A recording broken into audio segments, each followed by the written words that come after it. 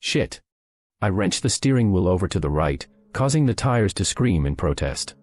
A deep horn blared loudly, almost rupturing my eardrums, and the interior was momentarily illuminated by harsh white headlights. For a split second, my life flashed in front of my eyes, and then I felt the bumpiness of the grassy edge of the road jostle me around. The 18-wheeler which had veered into my lane missed me by less than a foot, blasting by in a blur at what had to be 70 miles an hour or more. After a split second of catching my breath, I jabbed the driver's window switch down and stuck my head out into the pouring rain. Asshole! I screamed at the retreating logging truck, though I knew the driver wouldn't be able to hear me. A moment later, an outraged woman's voice tumbled from the speakers of my rented Chrysler 300. "I beg your damn pardon." Regaining my senses and remembering I'd been in the middle of a phone call, I sat back down in the seat.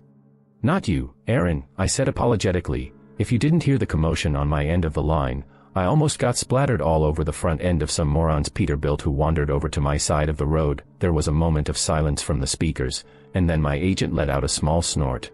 "Well, isn't that just grand? You've gotta love idiots on the roads these days." It took a softer tone. "I'm glad you didn't get into an accident, Al. I don't feel like losing my best client and close friend in one go." I laughed. "Helps me relax to know you care," I admitted. Then, after a moment getting the tension out of my muscles, I pulled the car back on the road and continued on.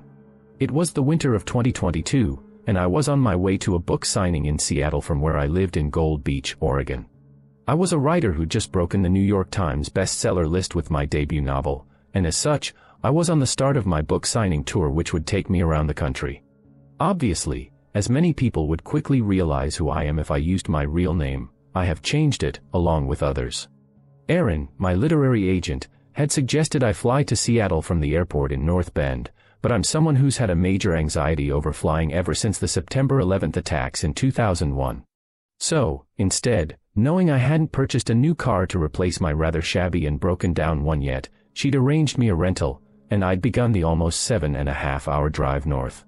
I wouldn't have had to deal with those dingbats if Interstate 5 hadn't jammed up with that accident, I muttered. "Well, you were the one who wanted to drive, Al." Aaron's chiding voice came through the speakers. "Do you have any idea where you are?" I glanced at the GPS map for what had to be the 100th time. The screen almost seemed to glitch, jumping as the antenna on top of the car attempted to communicate with an orbiting satellite above. "Piece of shit. No, this stupid navigation system is apparently on the fritz," I snorted. So much for Enterprise being a good car rental company. I looked back up just in time to see a sign with the gas symbol flash past. Thank you, God, for small favors, I thought. Hey, there's a gas station coming up soon. I'm a bit low anyways. I'll stop there, get directions and then call you when I'm on my way, okay? There was a sigh on the speakers. Okay, just, please, try not to be too long. The publishing house won't like it if you show up to your very first book signing late tomorrow, she said. I'll be as quick as I can, I said reassuringly, then pressed the red disconnect button on the steering wheel, ending the call. I let out a sigh of relief. Erin was my saving grace and had been the one to orchestrate my contract, including a very nice advance, but after a while, it became exhausting to deal with her. I stared out the windshield at the two-lane road in front of me, relishing the silence, save for the rain pelting the car's windshield, the windshield wipers flicking it off, and the tires on the wet pavement. For a few more minutes, all I saw was nothing but endless trees pushing in close to the road, almost seeming as if they were jostling to see who drove up and down past them. Then, almost as if my thoughts had summoned it, I saw the bright lights appear ahead on the right like a lighthouse beacon. It was clearly one which had been here a very long time. The overall appearance gave the impression it had been around since at least the 1950s, if not earlier. I grunted with surprise as I saw the lit-up station logo swinging around in a lazy circle on its pole. The faded green outline of a brontosaurus and similarly weathered red letters spelling out Sinclair were ones I thought I would never see in person, seeing as how the company had gone defunct back in March. Guess nobody told the owner of this one that.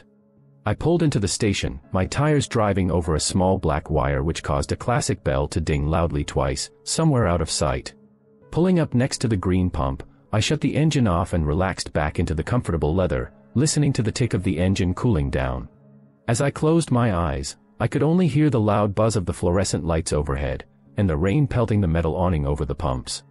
I opened my eyes as I heard the rain peter out and looked around, glancing at the analog clock on the dash, illuminated by the overhead lights. 7:30 p.m., 10 minutes had passed. I sighed. "Come on, man," I muttered, then quickly tapped the horn. The blaring sound of it almost seemed to shatter the stillness like a baseball through a plate glass window. Still nobody. "Damn it," I whispered, then unbuckled my seatbelt and pulled on the handle, using my foot to kick open the door. A bitingly cold wind smashed into my face as I stepped out onto the cracked concrete, causing me to flip up the collar of my coat in response. I glanced around, only hearing the sounds of the wind whipping through the trees, crickets chirping, and what had to be the hoots of an owl somewhere off in the forest beyond. The garage bays were open, and in the faded yellowed light of what had to be old incandescent bulbs, I could see what looked like a 50s Cadillac and a 70s International Scout up on the lifts, but no mechanic in sight. Leaning back into the car, I leaned on the horn, longer this time. Again, the sound reverberated off the trees and station. For some reason, I shivered at the noise. It almost feels sacrilegious to disturb the silence out here. I shook my head. Where the hell had that thought come from? I shook it away and waited another minute or so. There was still no sign of life. Maybe the station is actually closed. The thought was worrying. I hadn't seen another sign of civilization, aside from the dumbass logging truck, in 2.5 hours. I didn't know how far it was until the next town or gas station, and as good as the Chrysler had been on gas, I didn't want to try driving further on only a quarter tank. I decided to find out for myself, slamming the driver's door closed with a loud thunk. Stepping around the front of the car, I walked across to the open bays, the sound of my footfalls echoing back at me. I glanced around, noticing the spilled oil on the ground, and mismatched tools, bottles, and hoses heaved unceremoniously on the bench in the back. But still saw no one. Great, I thought, looking up to see the bright moon begin to appear from behind the clouds. I had begun to turn and stride towards what had to be an office or convenience store when the figure burst out of the door, nearly causing me to jump out of my skin. Gah. I involuntarily let out, receiving a good-natured laugh in return. "Sorry, sir, I didn't mean to startle you, let alone make you wait so long." I caught my breath, then let out a strained chuckle and looked up at the man. He appeared to be in his late 40s or early 50s, dressed in a green Sinclair jumpsuit adorned with the same green dinosaur on the front patch. The patch on the other side proclaimed the man's name to be Harold. The remaining hair on his head was slicked back, and he flashed me a smile with, surprisingly, bright white teeth. I held up my hand, giving it a little wobble and gave a laugh of relief. "Don't worry about it, man." For a second, I thought this place was permanently closed or something, I said, the steadiness returning to my voice. "No sir, just the fact it's only little old me working the night shifts," he declared, jokingly wiping his brow. I snorted and smiled. The man clearly had a decent sense of humor. "I'm guessing you need gas," he asked, changing the subject to business and gesturing to my car. I nodded. "Yes, please, if you could fill her up with regular," he nodded, then began towards it as I jogged back around, opening the driver's door and pressing the button to pop the gas cap. Harold let out a low whistle as he pulled the pump from its cradle. "Very nice car, sir," he exclaimed, looking it over. "It looks expensive," I shrugged my shoulders. "It is a nice car, a Chrysler 300S, but, unfortunately, it's not mine." He looked up at me and cocked an eyebrow as he slid the nozzle in and pulled on the handle. "It's a rental," I added quickly, realizing it sounded like I'd jacked it or something. He seemed to relax. "Ah, that makes sense," he said jovially. "It's nicer and newer than anything we normally see out here usually." I jerked my thumb at the open bays. "I'd say you have people with good taste around here, seeing as how that's a 55 Coupe de Ville back there," I said. He laughed, nodding approvingly. "I see you know your cars," he said with an impressed tone, glancing at the readout on the pump. "I do, love, I replied. He looked back up at me. "So, are you some kind of auto collector or race car driver, then?" he asked. I shook my head. "No, afraid not. I'm a writer." He jerked his head up, his green eyes seeming to twinkle in the fluorescent lights. "A writer? Well, blow me down. I never thought I'd get a got-to-honest writer in my station," he exclaimed, smiling. I nodded, feeling a slight sense of uncomfortableness wash over me. I still hadn't gotten used to the reaction people had when they learned of my profession. He pressed forward. "What kind of books do you write?" he asked excitedly. "I write in the horror genre, honestly," I admitted, causing him to smile widely at the news. "Horror is my favorite style of books to read," he said. "I love everything from the old classics to Stephen King." He looked at me quizzically. "How many have you written so far?" I held up a single finger. "Just one published. I'm actually on the way up to a publicity signing right now," he nodded approvingly, then looked back at the pump before speaking again. "So, have you ever seen anything truly scary?" I raised an eyebrow at his question. That came completely out of left field. "What do you mean by that?" I asked in return. He still watched the pumps, but replied. "So many horror writers I've heard about talk about how they've had their own frightening experience, whether it's a plain old scare, or even a supernatural experience. It's what helps them write truly horrifying tales." Now, he looked back at me. His face held a smile which caused me to inwardly shudder a little bit. It almost seemed far too wide for a moment. Then, blinking, I realized it was just a regular grin, if not just a bit of an odd one. "The lights must have caused you to see things," he finished. "So, I was just asking if you'd ever had a scary experience which got you into writing horror." For a moment, there was silence between us as I pondered his question, only broken by an owl screech somewhere in the gathering darkness. Then I shrugged. "Honestly, I hate to disappoint you, but, no," I admitted. He gave me a slightly surprised expression. "Really?" I nodded, deciding to be honest with him. "Really? To be completely truthful with you, Harold, as much as I love horror, both writing it, and reading and watching it, I've stopped being scared of it a while ago." The surprised expression seemed to grow on his face. "Really?" he repeated, then looked down at the pump again. "That's a shame," he said, his voice almost holding a trace of sadness in it. I nodded, having to agree with him. "It is. I used to love getting scared by a good horror film or book, but, as I got older, it just seemed to, drift away. Now, I just write what I know others are afraid of, like I did with my first book here, but, honestly, when I write, I don't feel that fear in me at all." I hated admitting it. Even when I'd given my first online interview with a magazine about my novel, I'd lied about it, saying that my own work could scare the hell out of me. But, in a way, it felt good to finally admit the truth to someone, even just a stranger I'd likely never see again. I looked up to find him giving me a rather intense, and honestly, extremely creepy stare. His green eyes almost seemed to glow in the lights, and his smile had completely disappeared. I took a step back at the abrupt change in his demeanor, but just as quickly, it too, was wiped away, replaced by the smile I'd known since he appeared. "Well, I'm sure if you search hard enough, you'll find that feeling again," he said, his voice filled with what sounded like genuine empathy. I nodded, looking out at the woods. "I hope," I truthfully admitted, then heard the sound of the pump finally clicking off. "Ah, all done," Harold said happily, pulling the pump out of the car and replacing it back in its cradle. He looked at the readout. "That'll be $23.17. I started slightly. Under $24 for 3/4 of a tank. I hadn't heard of gas this cheap since I was at least a teenager, but, at the same time, I wasn't going to look a gift horse in the mouth. I reached into my back pocket, pulling out my wallet, and from it, my credit card. "Do you happen to accept credit?" I asked, half afraid he'd tell me he didn't. But he plucked the card, happily, out of my hand. "Of course we do, Mr. Dash." He looked down the name on my card, Mr. Damascus. "The credit card reader, however, is back inside the main building." He gestured back towards the door he'd exited from. "Would you mind if I took it back there and ran it?" I shook my head. "No, by all means, go right ahead," I said, and he turned away and strode back across towards the building. "I'll be back out with your receipt quicker than you can say, Bob's your uncle," he called. I let out another laugh at the phrase I hadn't heard in years when I noticed something. I hadn't seen the man's back since he'd appeared, and this was my first time.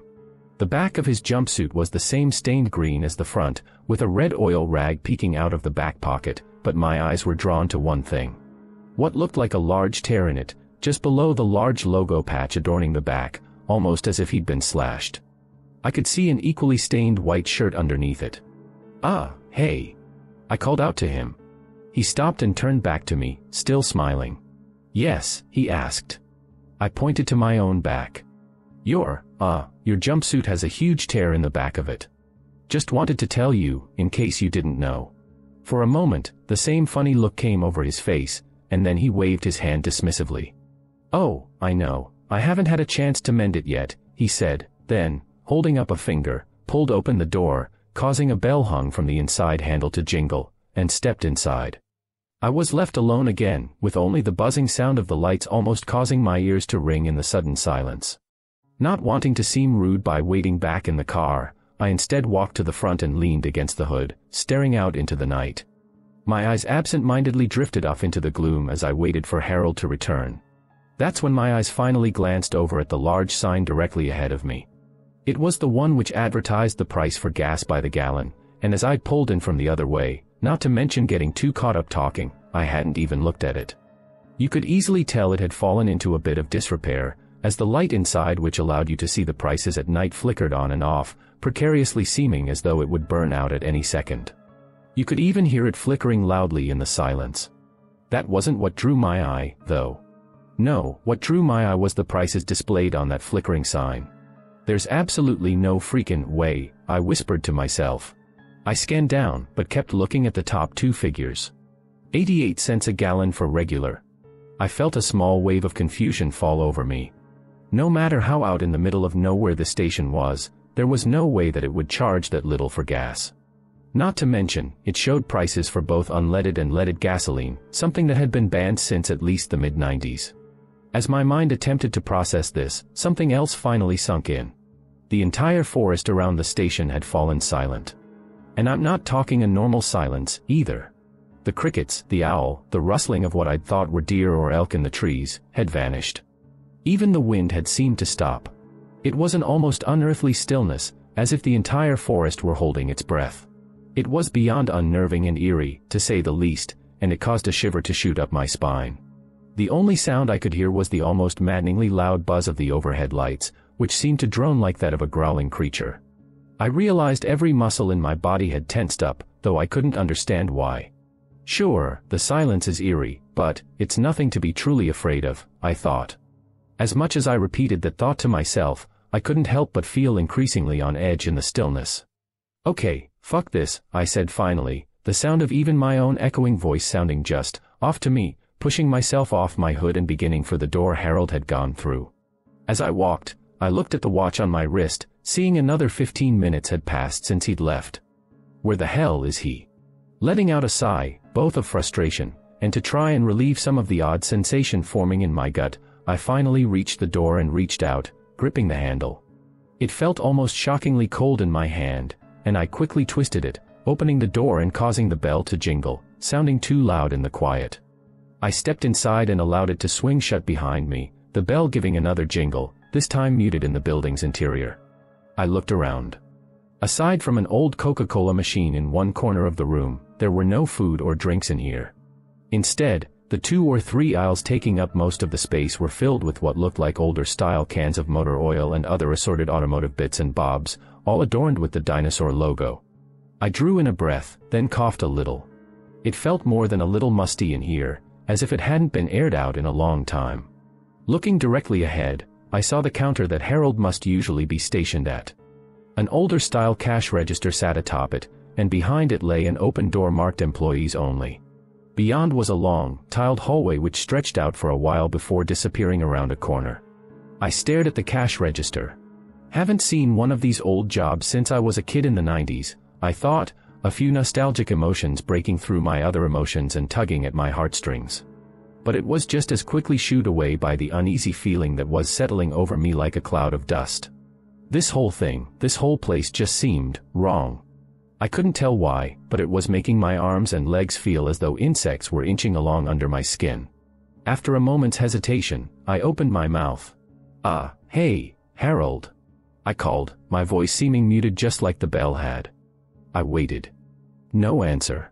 "Hey, Harold, are you back there?" I called again. Still nothing.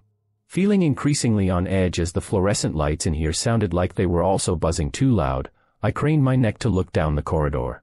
Just barely at the corner, I saw the bright blue sign indicating a restroom. I made my decision, calling out again. "Look, if you can hear me, Harold, I'm coming over the counter to use the restroom, okay? I can't hold it until I get to the next town."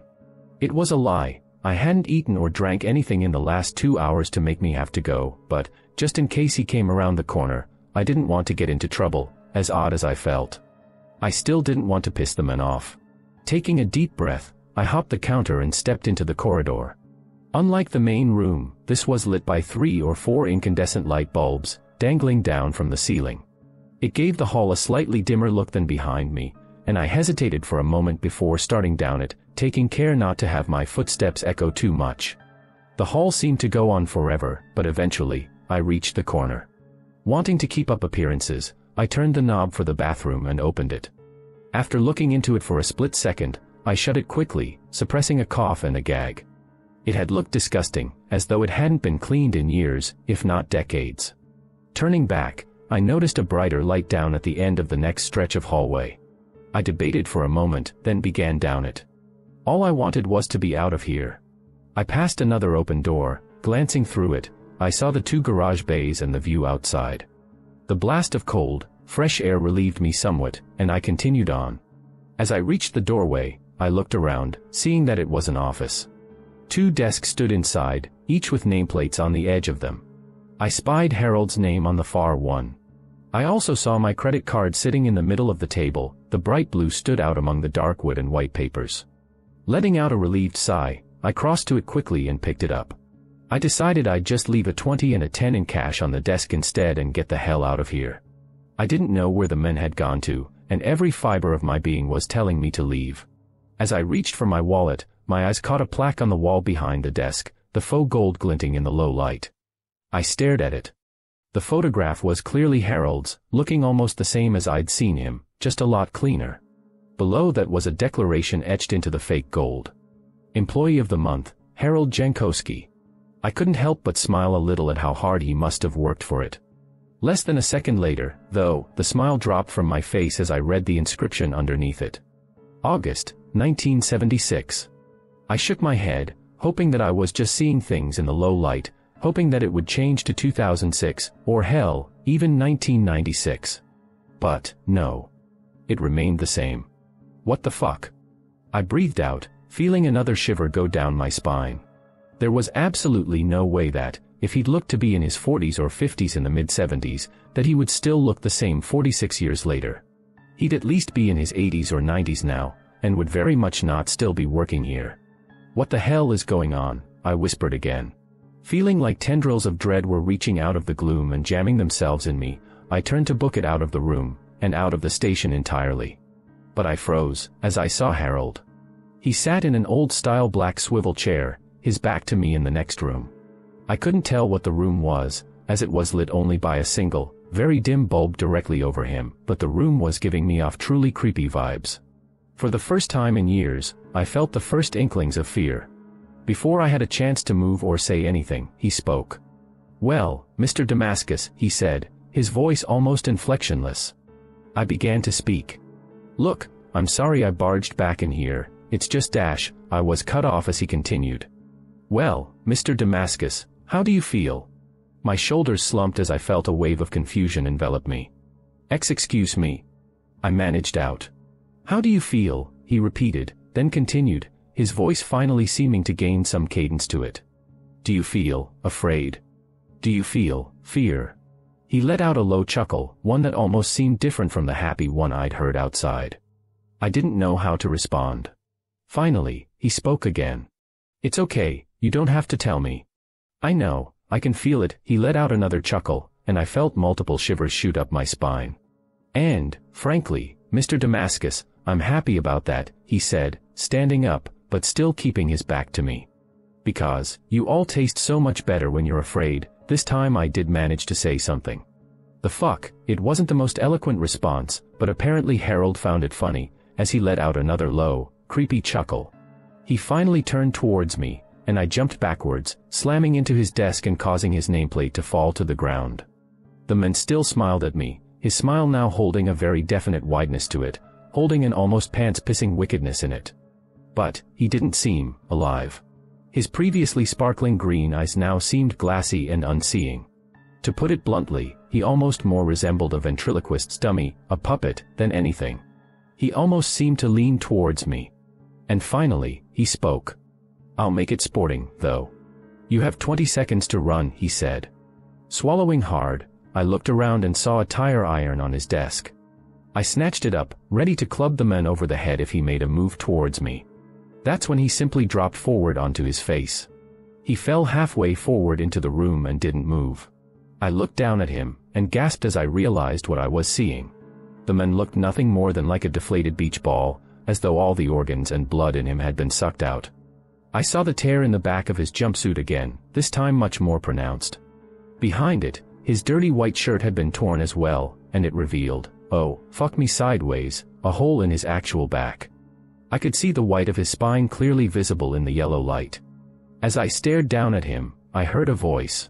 This one, though, was not Harold's. It seemed to come from everywhere and nowhere at once, much lower than I'd ever heard a human voice speak, and it alone almost caused me to piss myself, because it held a truly evil, sadistic tone to it. 20. 19. 18. 17. I looked up and into the darkened room Harold had fallen out of. And finally, for the first time in years, I screamed. Hovering just in the darkness beyond the edge of the dim light's gaze, were two enormous, glowing green eyes. They were larger than a human's eyes ever could be, and in a very inhuman shape, looking like crescent moons. They held the most evil, sadistic glee I had ever seen in my life. At my scream, the voice stopped counting down, and it fucking laughed. A great, booming laugh that sounded like nails on a chalkboard. And then it began counting down again, the malicious excitement in it audible. 16. 15. 14. I didn't wait any longer. I didn't want to see what those eyes belonged to. I turned and I sprinted out of the office, running down the corridor, my footfalls and panicked breathing echoing back to me like a gunshot. The corridor seemed to go on forever, and I couldn't understand why it was taking so long to reach the corner. Finally, though, I reached it. And froze. I was back at the entrance to the office. What the fuck? Behind me, I heard the voice reach 10, and I began sprinting again down the hallway. It seemed to take even longer to reach the corner, and this time, I reached out to grab the corner edge with me hand only to grab the wooden edge of the office door. My eyes widened and I felt tears begin to fall from my eyes as I ran again. The voice continued as I dashed for down the ever-increasing corridor. 7. 6. 5. I let out a strangled sob as I grabbed for the tiled corner, pushing off the edge of the corridor to snatch at it. Instead, I smashed into the wall, next to the office door. I fell in a heap, trying to force myself up when I heard it finish. 3. 2. 1. Ready or not, Mr. Damascus. Here. I come. As it finished uttering the last word, the voice dropped even lower, as if I were hearing the voice of the devil himself speak to me. I realized if I looked behind me now, I'd see it. Standing in the middle of the office, over its human puppet. I refused to look back, I knew it wanted me to. Tears flowed freely down my cheeks, mixing with the blood from my head where I'd slammed into the wall. Every horror movie death in movies and books flashed through my mind. And I knew all of them weren't even remotely as horrible as what that thing had planned for me. That's when a thought, just a tiny glimmer of hope, flashed through my mind. Something I'd seen as I'd walked down the hall to the office. I felt adrenaline course through me. I might die trying to do this, but I have to try, I thought. I heard the floor behind me rattle, and felt hot, stinking breath fall across the back of my neck. For a microsecond, I felt paralyzed with fear, and then I let out a strangled cry, exploding into motion. I heard a bellow of frustration behind me, followed by a laugh. It knew once I reached the end of the corridor, it'd use whatever power it had to bring me right back to it. It had power over this corridor. But it doesn't realize it left a weak spot open. The thought still echoing in my mind, I ran, unable to keep myself from screaming this time as I dashed down the corridor. It seemed even longer than before, but as I reached the halfway point, I saw what I'd been hoping to spy. The door into the garages stood open, almost hidden out of sight behind a shelf of oil. I let out another cry, this one of determination. Behind me, I heard the creature stop laughing. Now, it let out a bellowing cry of rage, realizing what I intended to do. I felt it begin to thunder up the corridor after me, to snatch me up. The feeling of something sharp sliced across my back. And then I was leaping for the doorway. And through it. I landed in a puddle of still sticky oil underneath the Cadillac. What I saw now was rusting away with decades of disrepair. Not wasting a second, I jumped to my feet and ran for the open bay doors. Behind me, I heard a louder bellow, but I didn't look back. I burst out from inside the doors into the night, now laden with the sounds of the forest again. I dashed for my car, almost flying over the hood, and ripped open the driver's door. Crashing into the seat, I stabbed at the start button, for a moment terrified that, like the typical horror cliché, it wouldn't start. But, to my surprise and gratitude, it did, the roar of the V6 thundering out. As I grabbed the knob to jam into drive, I risked one glance up. And I couldn't help but scream out again. The entire gas station had gone dark. The inside, the overhead lights, everything. I could see the outline of the building, but that was it. And the eyes. The eyes glowered at me from inside the bays with absolute rage and hatred. Still screaming and staring at them, I slammed my foot down onto the accelerator. The tires screamed, and the car shot forward like a rocket, tearing out from under the awning and out onto the road. I refused to look in the rear view mirror. I knew I'd see those eyes one final time in them, and I didn't want to. I just kept my eyes on the road in front of me, as far as my headlights reached, my knuckles white as I gripped the wheel and roared away from the hell behind me. I just about never let up my foot from that gas pedal, taking the corners far too fast. Not until the warm lights of the next town finally came into view, one I can't recall the name of. I felt myself beginning to cry, this time tears of happiness and relief. I drove straight through to the police station. I knew I could never tell them what had actually happened to me, they'd think I was utterly insane, or on something. But, I could tell them I'd been attacked by a crazed lunatic at an old gas station. And that's exactly what I did. I burst in, begging to speak to someone. The officers at the desk calmed me down and took my statement, taking it all very seriously when I showed them my back, which, as it turned out, had 3 deep slashes in it. But when I told them where it happened, confused looks came over both their faces. As a paramedic rushed in from outside to check my wounds, one of the officers walked into the back, returning with the sergeant on duty, an older gentleman in his 60s. "Please tell me again, what happened to you?" he asked gently. I did, and when I finished, he shook his head. "Son, it couldn't possibly have happened at the Sinclair station 10 or 12 miles back," he said softly. I stammered. "Why not?" I demanded, struggling for my words. "Because," he began, "it closed in 1979, after a huge fire gutted it, killing everyone inside. It's been almost half a year since that incident now. I never made my book signing, which earned me a furious phone call from Erin. Her fury disappeared when she heard I'd been attacked. I told her it had been from someone I'd pulled over attempting to help on the side of the road. I didn't want to repeat the same conversation I had with the police. They said they'd try and find whoever attacked me, but I know they never will.